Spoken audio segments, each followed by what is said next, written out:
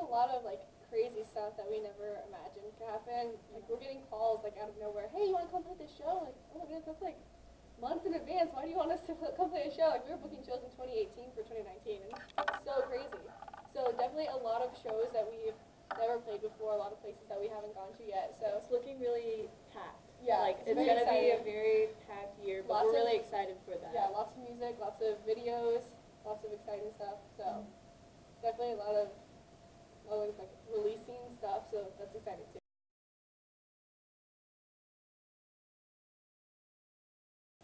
I think for individually, it probably speaks for everyone. Just bettering ourselves at like our own instrument, and I mean we all agree that you can always get better. Like there's never a point where you are like you're there. You're like, oh, I'm done practicing, you know.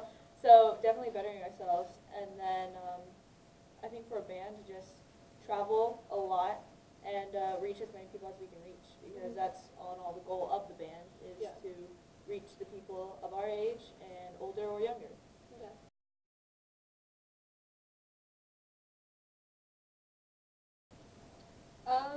Just getting more exposure, because we are kind of a smaller band still. So getting that exposure, getting those bigger shows, getting those bigger tours, getting like the views on our YouTube channel, stuff like that. Just having the fans be able to support us as much as they have already.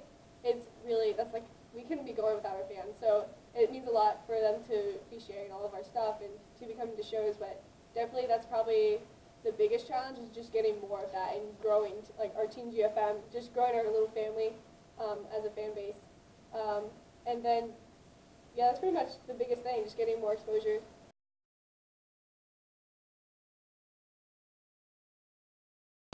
Oh, definitely all the time. Like, we get it more than people actually think, but it doesn't really affect us because, like, that's not what we do it for. It's not for the validation, not so people know our name, or people are like, oh, well, you did that like better than guys, or we're better than guys. Like, we don't really care. Like, we do this, one, because we love the music and we love doing it as a family, and two, is to spread, like, God's word, and that's our purpose. We really care less what anyone thinks.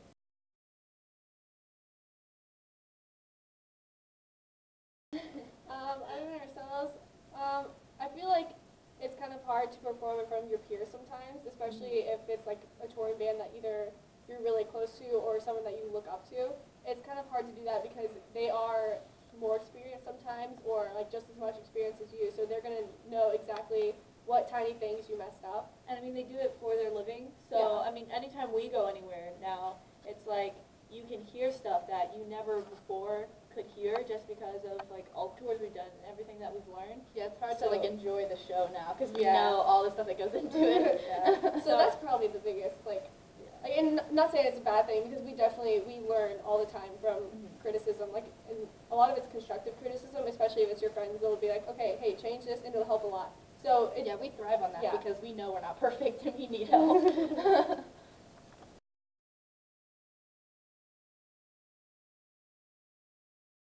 On stage, what is going on? On stage, we're like, please don't hurt me. Off stage, what is going on? I feel like, I mean, for off stage, we're pretty chill, laid back people. We're not like super extreme, but we are super weird. So, you know, sometimes people meet us and they're like, what are you doing? Like, why are you yelling and like making weird noises? Like, this is not normal.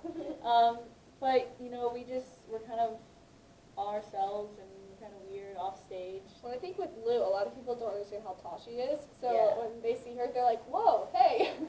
So, but then, like, especially at the merch table, I feel like people, they always come up to us like, I can't believe you came up to the merch table, you talked to us. Like you took the time to actually like, respond to us on social media, and then when we came to the show, you were there and you were talking to us. And I think that's something that's really cool to just always get that from people. Because we definitely always want to give back to our fans, because that's the reason we're doing it. Like, if nobody was at the show, then we couldn't play a show. Yeah. So we think more people should go out to the merch tables. Yeah, we always want to go to the merch tables, and we always encourage the bands that we're playing with to go out to the merch table to talk to people, because I know it definitely, like, if we were at a show watching a band, we would want to go meet the band at the merch table. So I mean, if you're going to support our band and you're going to help us out, you know, give us gas money or like wear our shirts, which is super cool. you know, we want to meet you guys, and honestly, like, that's the whole reason that our band is doing what it's doing, is because we have people supporting us, and so we want to meet everyone. But I think on stage, it's just super energetic, and we're super, like, back and forth, and so I guess people, the first impression is like, I want to have fun. Like, they're having fun on stage, I want to have fun.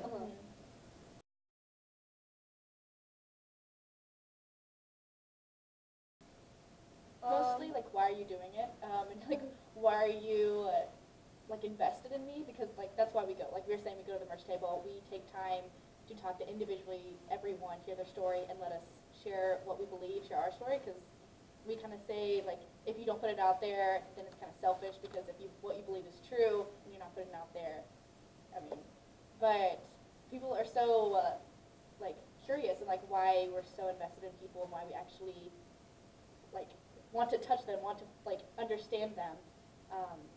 So. Kind of like a weird question, though. Like, if someone's like, hey, and they ask, like, a weird question, like, oh, okay. So a lot of people say, like, why the dark makeup or why the dark kind of ambiance. Why the cheerleading outfits? Yeah, why the cheerleading outfits, really I guess. popular one. Yeah. And that's just kind of, again, our personality. I It's guess. just like costumes, having fun. I don't know, I can't really think of, like, a weird one. Yeah. I guess we'll get more of that as we get bigger. I feel like people are kind of scared to ask us weird questions just because we're so young. So, like, oh, I don't want to freak them out.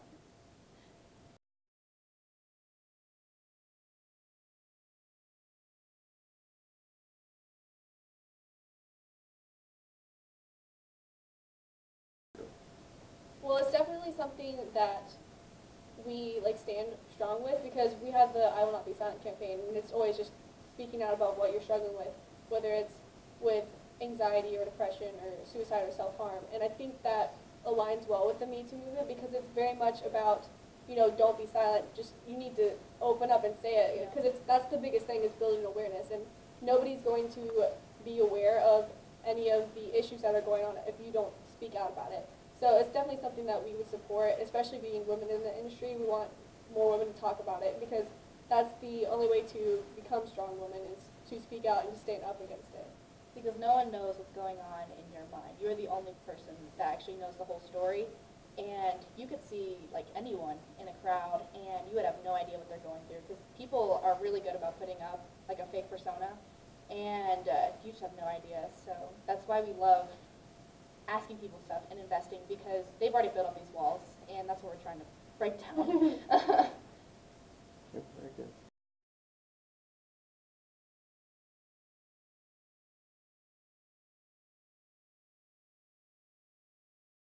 Well, it's very much, we, like, go out of our way to not, like, be seductive in any way, or to, like, objectify ourselves, because a lot of people think that because of the cheerleading outfits, or, like, the fishnets or the tights that we wear.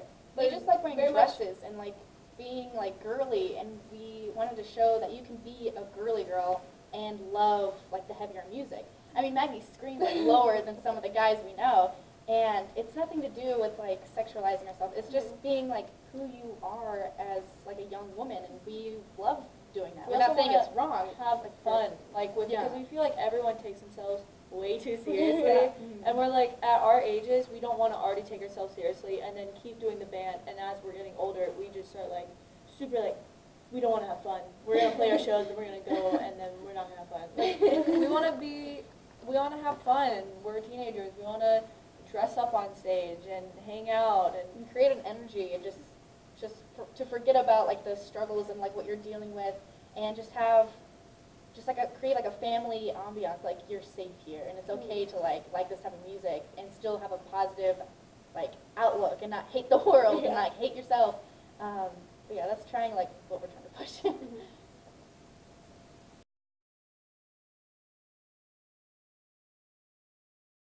But we want to follow Jesus' footsteps. When he went and hung out with sinners at a bar. He went and talked to prostitutes and helped them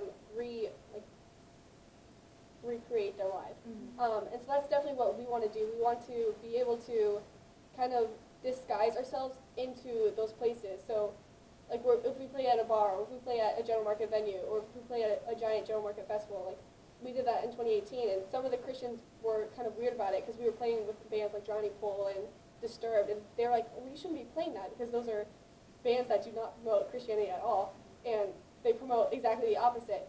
And we kind of want to be the Trojan horse a little bit. Because who's going to reach them? The people. And it's not necessarily that we want to deceive those people and be like, ha, got you, we're actually Christians. We want to be able to just be ourselves and to be connect with them, because that's what we love. Like we love like the darker outfits. It's not representing like who we are. We just love the color. I mean, it's a color. And we also like some of the stuff like in our music and our lyrics and in our videos. It's stuff that we have dealt with, and so when we put it out there for people to see, you know, some people aren't going to agree with it or like it, but then we're also going to have the people that it reaches. They're like, I'm struggling with the same thing, or this really helped me through this tough time because I feel the exact same way. And those are the people that we can talk to, and we're like, yeah, like we understand what you're going through. And so there's going to be people that don't agree with it and don't like the certain stuff we put out, but we, like, all in all, we want to put out the stuff, and like we want people to know that we're not some people that they can't talk to. We are teenagers that they can come and talk to about their problems because we deal with it all the time. well, in the end, Jesus said to be in the world and not of the world. So it's very much being in the world and then trying to be that light that's inside, that's with these people who are dealing with all this dark stuff. And We're not afraid to show our struggles and to show that we're not perfect.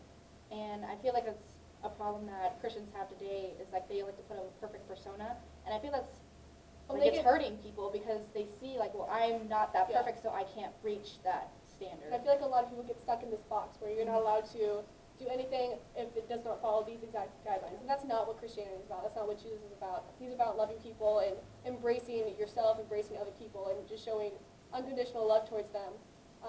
And maybe to go together as a team, and like you're not alone. Like we're supposed to help each other, hold each other's hands, and walk step by step.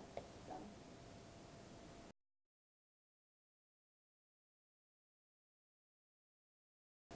I feel like, But something that we definitely are very aware of, because like pretty much daily we're getting DMs from people on social media who are saying that they've struggled with either suicidal thoughts or they've been self-harming, and they come across our band and they watch our videos, and it gave them the strength to like live another day because they saw that we were coming to their area in like a week, so they decided that they would at least hold off a week to come see us in concert. And then seeing us, they decided that, you know what, this is a life worth living, and I want to keep going.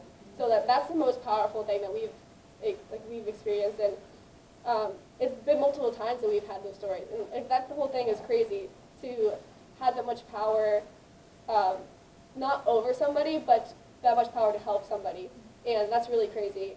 And so we definitely are aware of that, and we strive for our music to be able to have an impact on someone positively. Mm-hmm.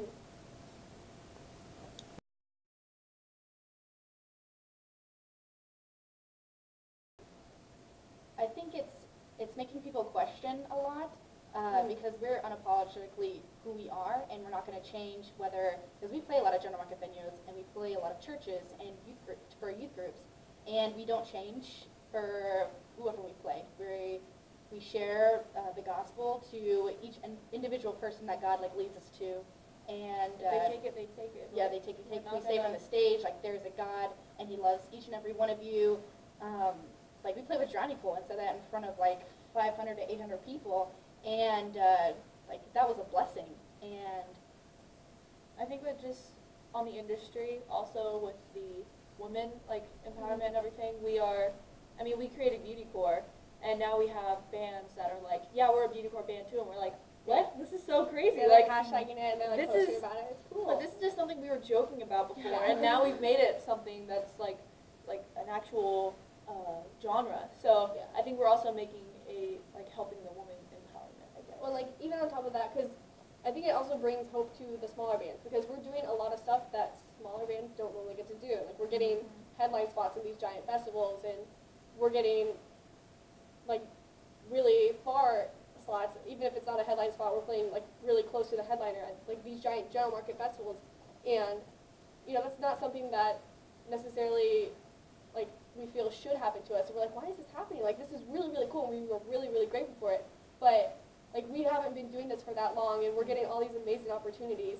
So I think it's bringing hope to a lot of these smaller bands, and just encouraging encouraging them to keep going, because it's definitely worth it to continue to spread that positivity through music.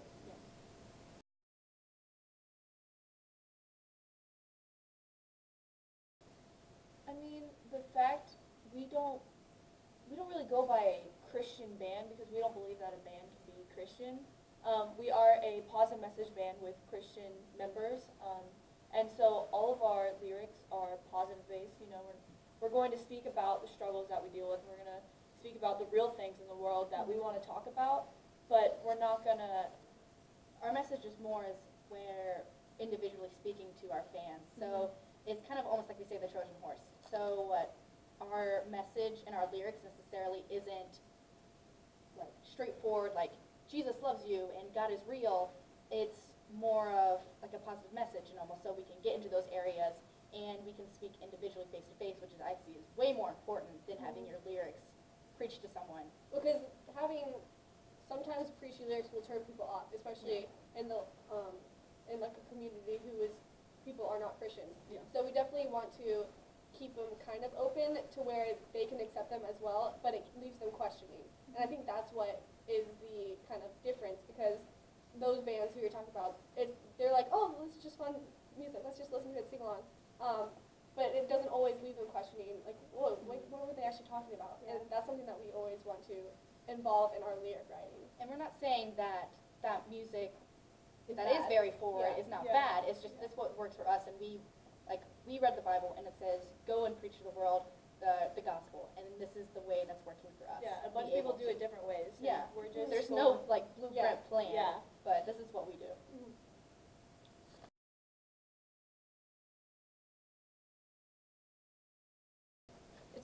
It's different every song process. Well, like, sometimes it's a very long process, but also other times it's very short. like the whole thing, I feel like people think that this is how you write a song. You sit down, you do this, and then you do this and this, and the song's done. And that is, I mean, it might work for other Sometimes it people, works. but that does not work for us. Like every single time we do it, it's completely different. And even like with the people we like write with, sometimes it's different. So it really depends who you're writing with, what mood you're in, like how you are feeling at that time. Like if you're like in a deep place in your writing, I feel like songwriting goes really quickly. But then like if you're trying to think like it's a normal day and you're like, all right, we need to write a song today. You go to write lyrics and you're like, I have nothing. So I feel like it's different every time. But generally speaking, it's usually because we all write lyrics from everyone's story, so we can get a different perspective. It's not just one person writing.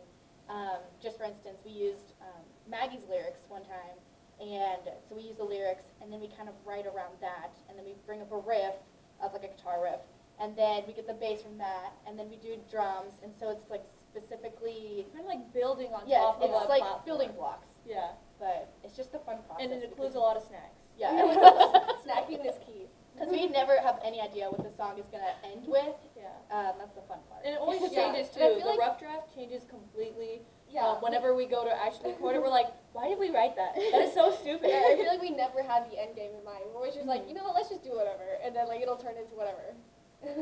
But it's always fun.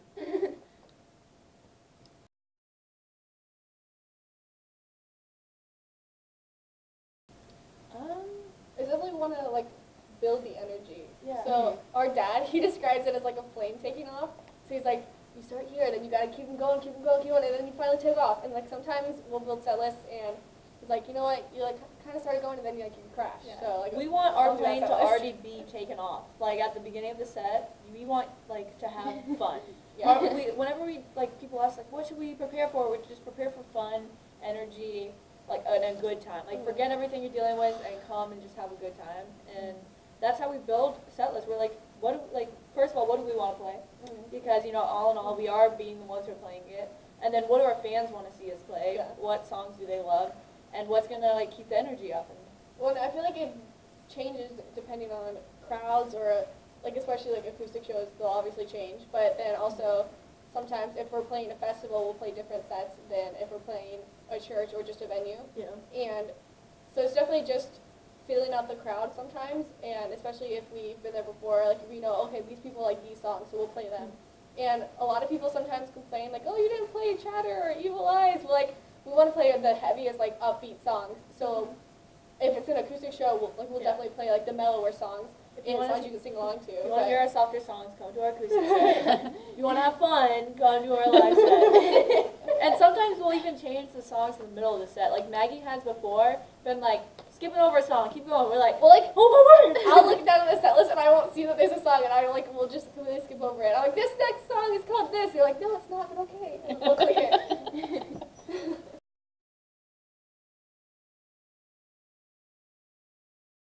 Well, I feel like we have a nice mix. Yeah. But I also feel like there's a magic to it, you know? We kind of think of it as like the whole little kids and like, I guess, what's like a fictional character that little kids? I'm not ruining any little kids' lives. No, like I feel like like kids, like little girls love princesses, and you know, little guys love, I guess, the princess, and so so it's like the magic of it, you know, coming to a show, and you know, some bands are gonna use a bunch of tracks, but honestly, we're like, who cares? You know, you come to the show to have fun, and every band's different. Every band has different stuff, and it's just the magic of the show. And you know, obviously, us as musicians, we go to a show, and that's how Sita kind of said, you know, it's kind of been ruined because we know the magic of it, Yeah. but that's kind of something that we like to, you know, keep the fans guessing on, I guess. We definitely have to set the record straight. We play our instruments and we do Yeah. sing live. Maggie Yeah. screams live. I scream live, she sings live, I sing live, Lou sings the harmonies that she sings live. We We- both play. we all play. We play guitars. I we play my bass. drums, A there's lot of no basic triggers. drums. You don't trigger.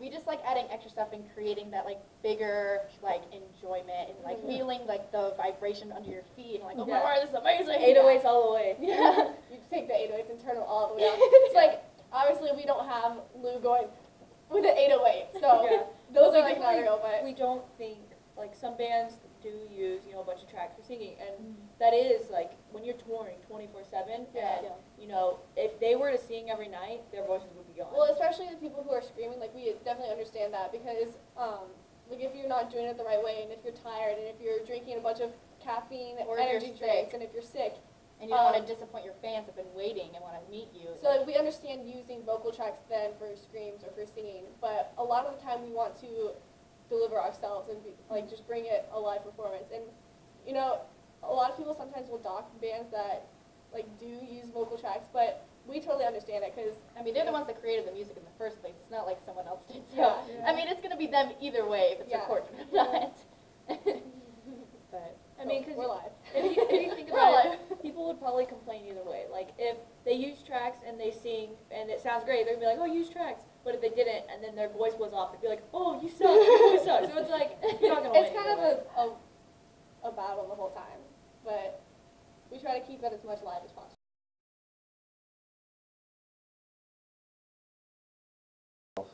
Well, I definitely think it's a foot in the right direction. Just getting people like the recognition that they deserve, especially like with the streaming and everything, and that's kind of made a weird transition in the way that artists get paid and stuff. And so I definitely think it helps, and it's definitely like a show of progression. But I definitely think that fans can help a lot just by supporting with merch sales or ticket sales, and you know, buying the song on iTunes instead of ripping it off YouTube. So definitely, it's a foot in the right direction, but we're going to need a lot of people's help to continue to push us further all the way.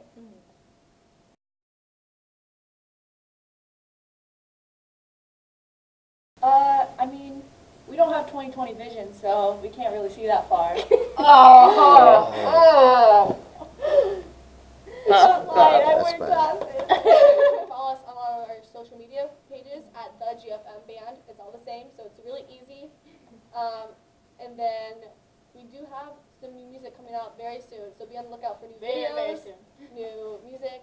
A lot of people already know it's going to be an EP because that was on under our last video. So definitely it's going to be a lot of fun, a lot of sides of GFM that you've never seen before. So definitely check it out. And if you want to support us, new merch might be coming out soon. That's so. true. A lot of new stuff.